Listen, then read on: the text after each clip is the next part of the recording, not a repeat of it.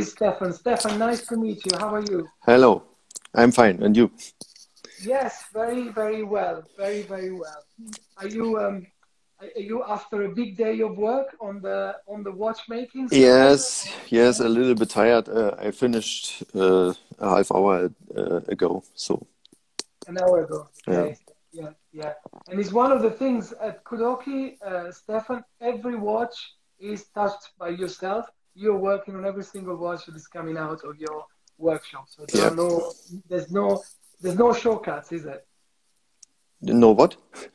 Shortcuts. So there are no short ways. There is a clear process, and that's the process. Yeah. Fantastic, fantastic. So, Stefan, it's great. It's great to see you. Are you surprised to see where you are now? Yes, of course. It is a very huge success in the last 2 years. So if we come out with our new product line, the Handwerk collection, we getting more and more interesting from the watch collectors. So that's fine. Yeah. It's when you obviously decided to push yourself, and I know how hard it is because we did the same thing 5 years ago. We don't make watches, but we decided to go on our own, start our own business, and that's already quite scary. But in your case, it was your art. And your art is quite particular as well because you are an engraver. You have with a Kunstwerk collection, for example, a very expressive way of art. And so how scary was it at the beginning? You are scared or? No, if you were scared at the beginning when you started your own brand. No. It was, I started, let me say, 13, 14 years ago next to the university. And it was only in my mind, I have to do my own thing. That's so. And then I started the Kunstwerk collection, the artwork. That was the beginning. What was the reason for you to be so inspired by, skulls, octopus shape, very intricate shape? Did it happen because you love to engrave and skeletonize, or were you already passionate about these mythological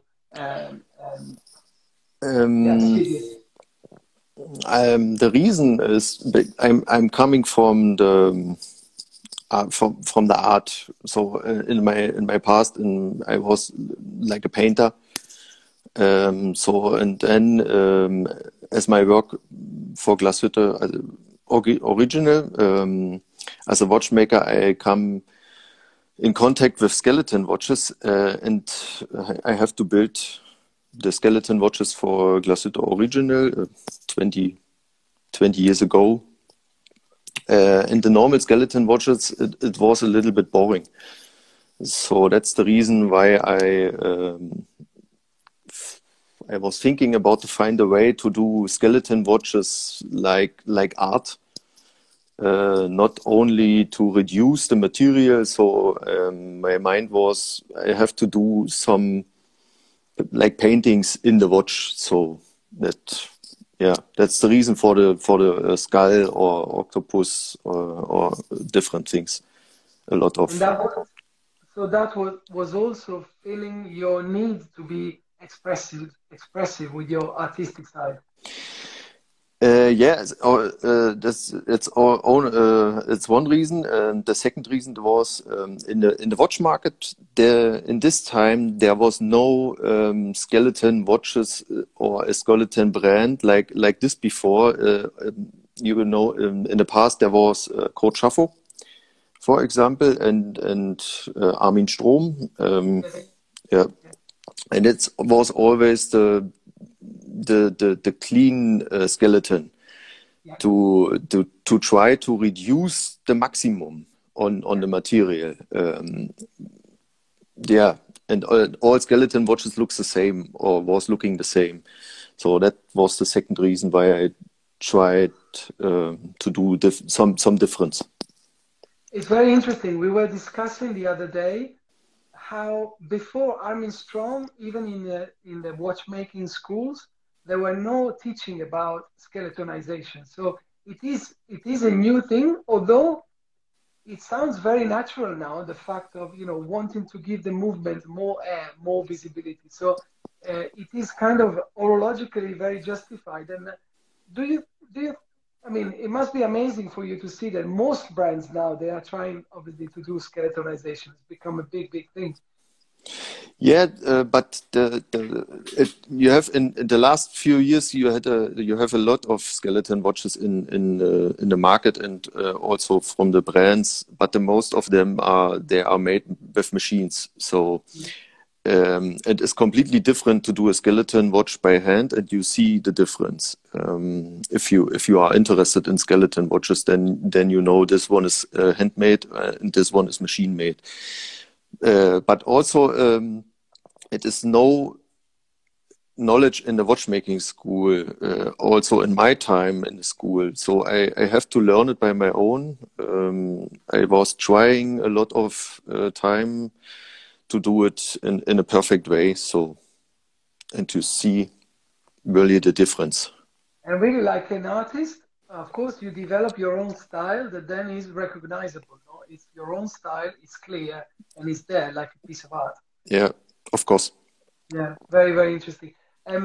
Stefan, obviously you're based in Saxonia, which is this mythical land in the northeast of Germany, where of course Glashütte and some other legendary watchmakers, Langenzoon, Heine, etc., are based. For those that are not familiar to that, first of all, independent watchmaking is not just about Switzerland anymore. These times are gone. And second, Saxonia has a very deep watchmaking tradition. Yes, but I'm not really from Saxony, but I was born in the near from Berlin. But I was going to the watchmaking school in Glashütte, and then I met my wife, Eve, but then we are traveling in the world. We live there and we live there, and then one day we made the reason or the decision to change the place to Saxony because it's a beautiful country, and here are the watchmaking heard. So yeah. And now we are here, and the point with the independent watchmaker we don't have so much in Germany at the moment. The main independents are in Switzerland. So, but we will try to do our best, maybe to have more in the future. Absolutely, and like the brands I have mentioned before, there has been recognition for the Saxonian, if you like, watchmaking tradition. But not many know that there is a big British influence, no, on the Saxonian watchmaking tradition. And in Kudoke timepieces, you can find that.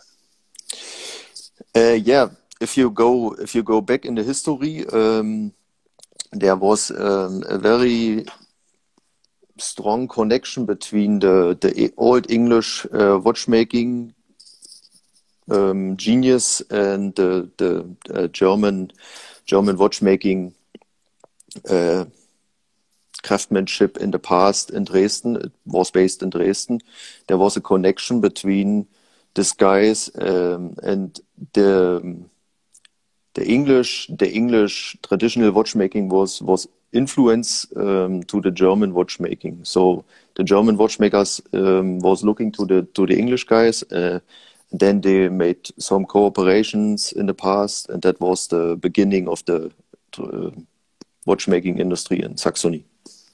Yes, yeah, absolutely. Yeah. And especially in your Handwerk collection, those frosted plates, those finishings that you propose, even the floral decoration of your mechanical caliber, which is hand engraved, of course, is very reminiscent of the British tradition.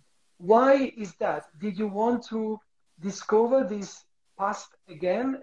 Did you think that it wasn't so many people were not aware, so you wanted to get it out there, or is it just simply because you like the style? Different things. The first thing was I was trying to find a way next to the skeleton watches. So after some years, the skeleton watch was nearly perfect, and then I was looking for a new collection line with more traditional design. So in Saxony you have always the 3/4 plate normally, and I was looking for something different. Then I read all books between the connection in England and Dresden, England and Germany, watchmaking connection, and then I was looking for in the books the old English pocket watches, and I liked the style with the balanced cock, and then I was thinking about how can I include the old traditional design in a new movement. So, and then that was the beginning to start the design thinking, and then then we get the result of the. I find it fantastic because, of course, watchmaking, like any form of art, is a complex series of historical facts. So things didn't start one day in one place. Things are the result of a lot of contamination coming from different places until when everything concentrated in Switzerland. But this happened later. So watchmaking started before in Germany, in Holland, in France. England, in France, and again the link with the British. So it's fascinating. Do you find, of course, we are all big fans of what George Daniels did, of course, to revamp the British watchmaking tradition, or to restart from a dead point. Now there are a few brands that are producing again in England, and I think it's a great news. I don't know if you follow, but there are names like Garrick or Rebecca Struders, for example. Roger W. Smith. So it's good to see. I follow more these guys like the big brands. So it's more interesting. Yes, absolutely. And they have a very similar concept. With you, time is irrelevant. I mean, you make all your watches on your own. We are, for example, official retailers for Kudoke Watches, and we have to wait. We have to wait for the watches to be individually made. It takes time, but the beauty of it is that clients are more and more educated. They do understand that, and they do support that. My question is this, Stefan: how scalable are Kudoke Watches when you have to do everything by hand, and mainly it's you making the watches? Do you have limits that you have already set, or you're looking to grow a little bit? It is always the same problem for the independents. You have only two hands. And then we have, if you build watches in our way, or like the other independents, you need very special watchmakers for that, and you can't find a lot of them. So you have a lot of watchmaker in the industry. They are specialized in the some steps in the process, but you can't find really good watchmakers. They can do it from A to Z, all the steps by their own. It's also the point of the finishing. The normal watchmaker, they can put together the parts, but you have to do before the perfect finishing.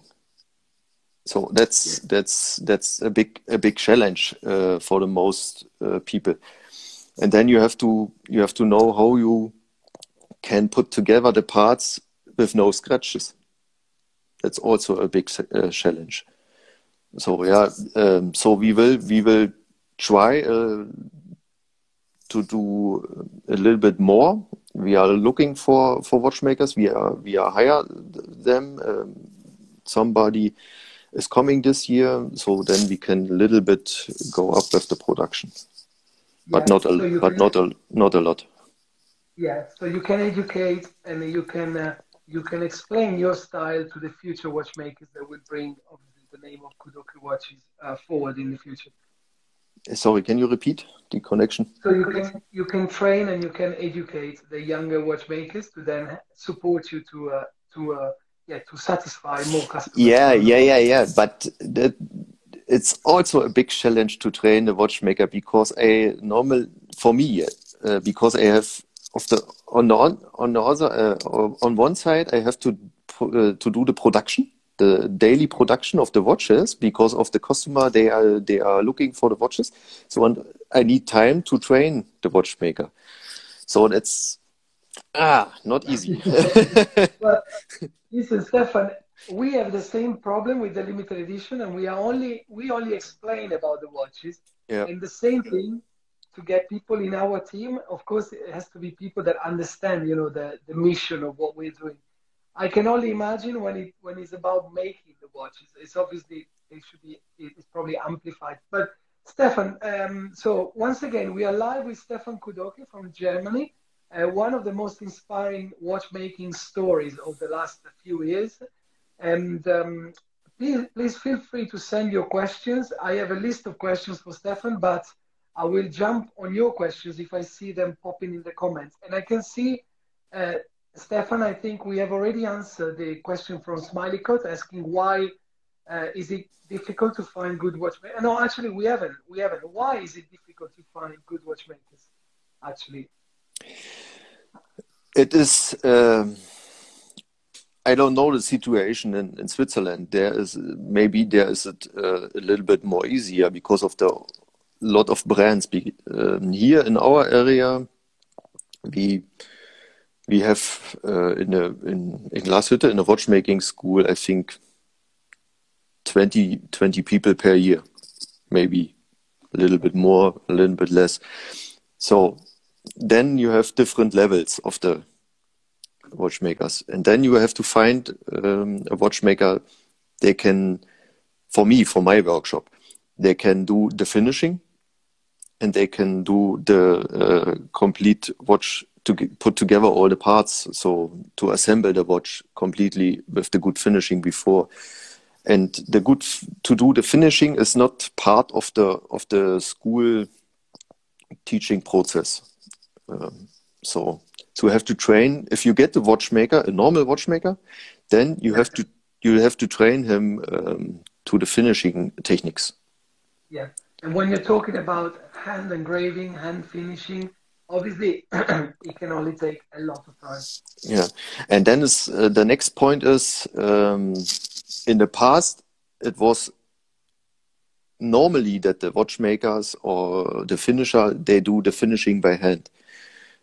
In our time, most watches or most watch movements, they are finished with the machines. So it is not, you cannot find somebody on the street come in and work with me because there's no knowledge outside in the country. Absolutely. So absolutely. Of course, the difficult part is that you want to satisfy the customers that wish to get the product, because you know how many of our collectors are getting more and more frustrated with the big brands, with these waiting lists and policies of scarcity where you cannot get a watch for the next 4, 5, 6 years. So, but there are limits to that. So in the case of Kudoke Watches, it's simply because the capacity is limited. So I guess the next question, there is a question from Watches and Words. Your watches are German made, but where do your customers come from? It's not Germany, is it? I could answer a little bit that question, but of course, Stefan, do you have a feeling of where your customers come from generally? yes, outside of Germany. No, we normally we have some just a little quantity customers from Germany per year, but the most watches are going to the US or Australia or UK now, Asian markets. Yeah. different Asian markets. Yeah, but at the moment, the main market is the US. Yeah, yeah, I agree. At the limited edition as well, we see a great expansion in the US, in the UK, and in Asia. It's funny because Stefan, I'm Italian, and the love for luxury watches started big time in Italy between the 70s and the 80s, with the big brands like obviously Rolex, Audemars Piguet, Patek Philippe. But in so many ways, the market is still there. So the market has not yet moved to the independence. Whereas in other countries, there is a big, big success of independence. Sorry, I forgot Italia. So we sold some watches to Italia, but it's not a big market for independence at the moment. But not for us, maybe for others.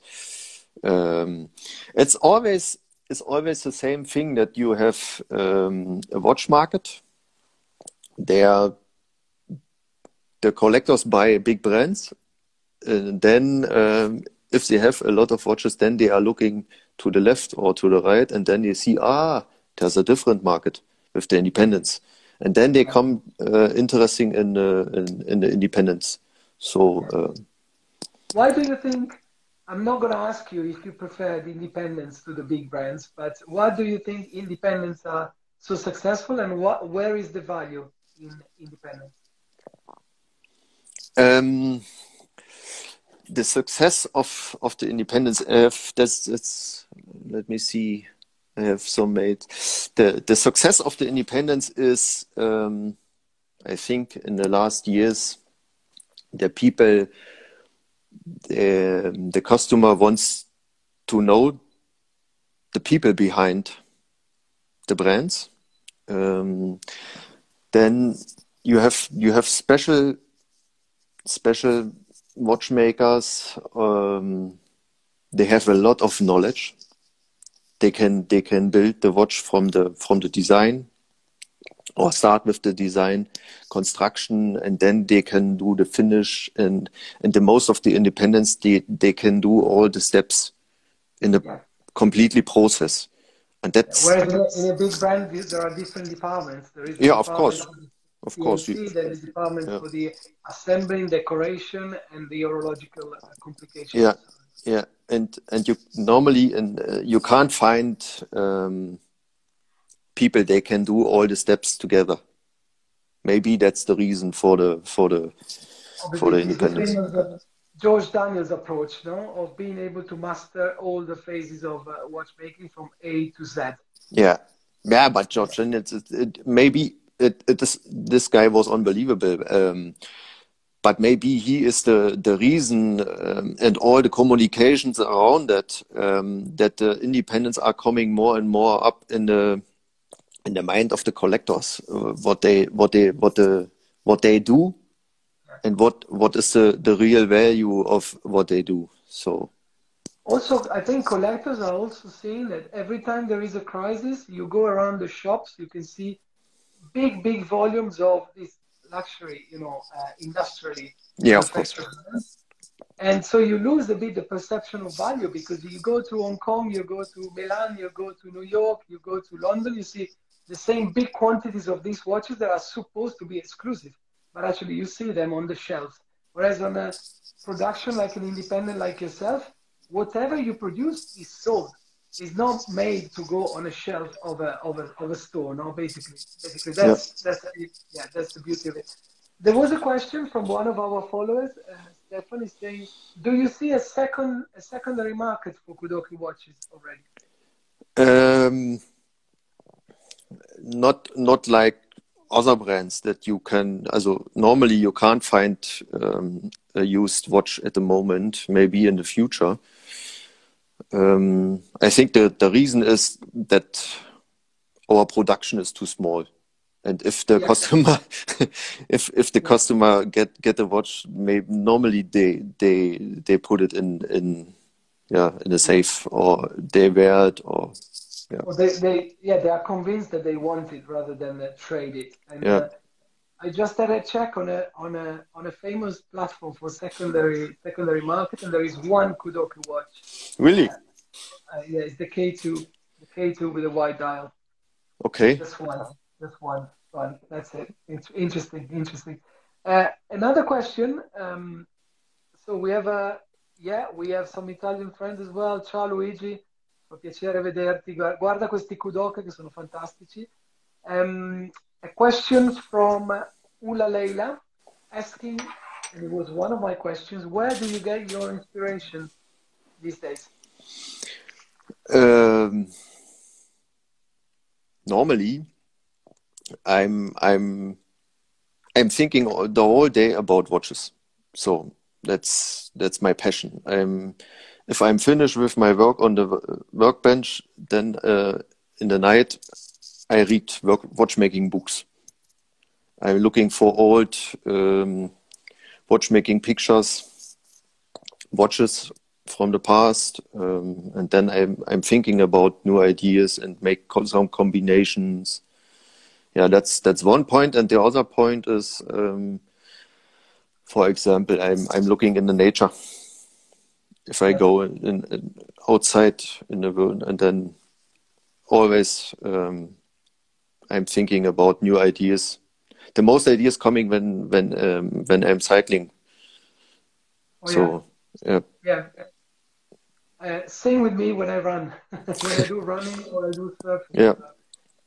Interesting. And so what do you think, and it's also a question from O. Lloyd, what is the future of Kudoke watches? Are you going to develop more on the artistic side or more on the horological side? Because, of course, the Kunstwerk was more artistic. The Handwerk is more horological development. Are they going to be parallel in the future, or you have new ideas that are going to come up? It's some ideas about Kunstwerk collection, some ideas for new models in the Handwerk collection, and also ideas to put both together. So I have a lot of new ideas for new products, but the point is, at the moment, because of our success, I don't have the time to develop new things. I'm working all the day on the workbench. So thank you, because we are going to receive our 4 watches already next week, which we are very, very excited, and we have a few more orders as well, because we are seeing the success also on the limited edition for Kudoke watches. So Lloyd is also asking, what is the current lead time to order a Kudoke timepiece that you can order directly from Kudoke? But if you want to leave Stefan Kudoke in peace, obviously making his own watches, the limited edition is also obviously the official retailer in the UK. What is the lead time, Stefan? If you place an order this year, I think we are now with the lead time next year in March. Okay. Yeah. But I'm not sure because my wife is doing the planning process. Yeah. So, but I think at the moment we are 8, 9, up to 10 months. Yeah. So I have to say thank you to you and Eve as well, because we managed to have our pieces a little bit quicker than that, which is great. So, Lloyd, you can send me an email, and even for the limited edition.co.uk, if you're thinking of a specific model, we can let you know what the lead time is. You're talking about cycling, Stefan. I'm a big sports person myself, and there is a question from Click Talk asking, have you ever considered a sports watch that maybe you can use when you cycle? No. I normally I do only watches what I like, and sport watches that doesn't interest me. Yeah. Okay. So because the point is, the most thing for me, it's traditional watchmaking. So I'm concentrate on this. So that's enough. I cannot use, or I cannot develop next to our traditional things, sport watches, and then you have a lot of a big collection. So I can't, and I won't. I don't. And that's independence again, Stefan. You do what you want. You Yeah, of know, course. a big brand where you need to have a dressed watch, a diving watch, a sports watch, a chronograph, a tourbillon, Yep. and a minute repeater. So, Yeah. um, absolutely, those decisions are made by the big groups. They're not made by the watchmakers. No, Yeah. Yeah. Yeah. interesting. Watches and Words is asking which material or technique you would like to work with in the future. Can you give some anticipations, or as you said, you're too busy at the moment?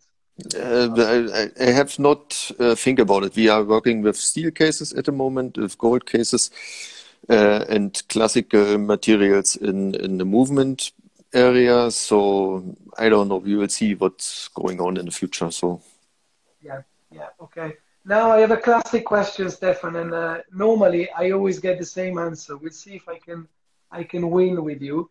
When I ask a watchmaker what is his favorite timepiece from his collection, they always answer, you cannot choose from your different kits. They're all the same for you.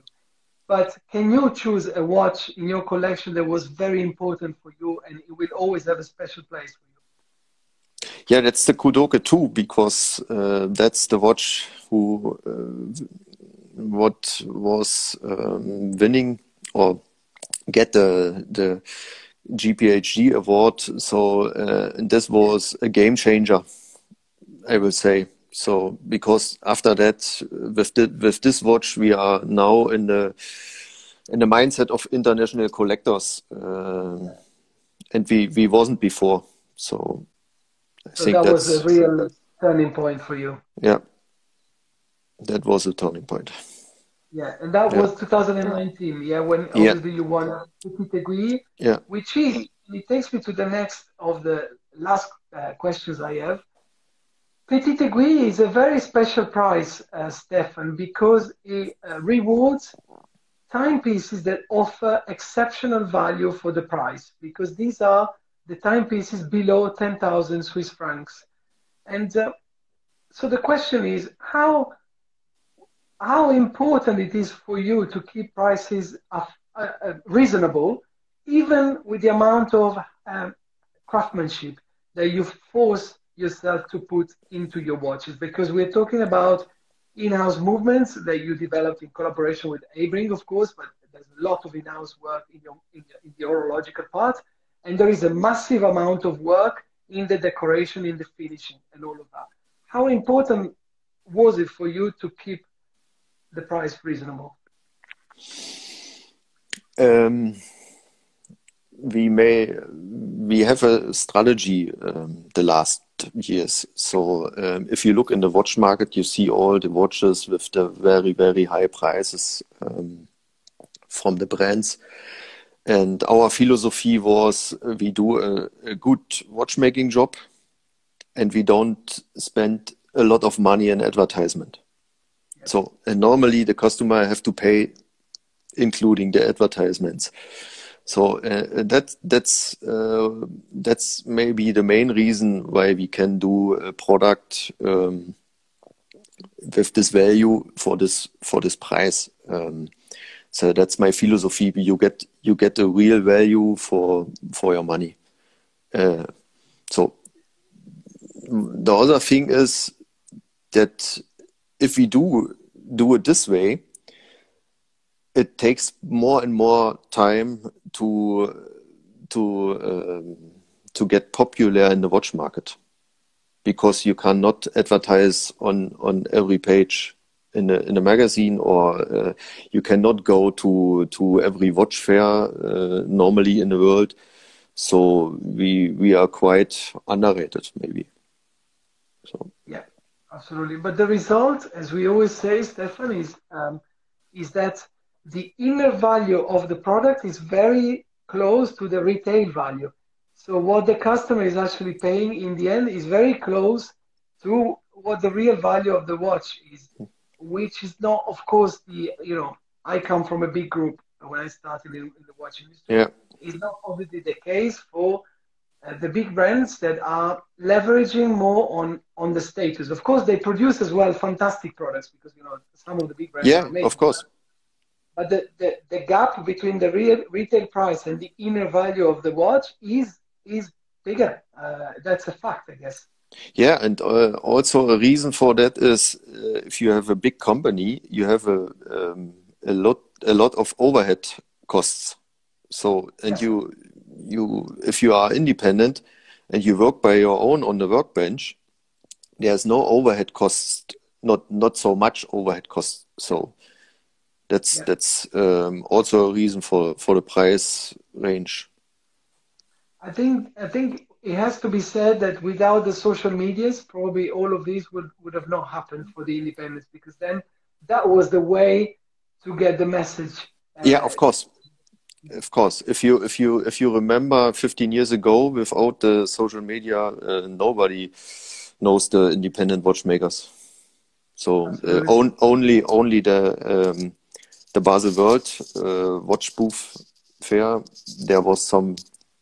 But it was not the success like in these days. So no, absolutely, very, very interesting. So once again, we are with Stefan Kudoke, the German watchmaker from Saxony, Kudoke Watches. It's been great to have you, Stefan, and it's been nice to see all the questions that we had. I am checking if I have missed a few. JW Inog is saying Indie is the way to go. And yeah, we are seeing that big time. I'm seeing if I missed any of the questions, and I have to thank you for your time, Stefan. This is the first conversation we have, and I'm so excited because we are receiving the watches as well next week. So there will be a lot of photo shootings and videos that we're gonna share to show your art firsthand. For this interview, will be available on our Instagram TV, IGTV. And if you have any more questions for Stefan, I am sure we can pass the questions to him.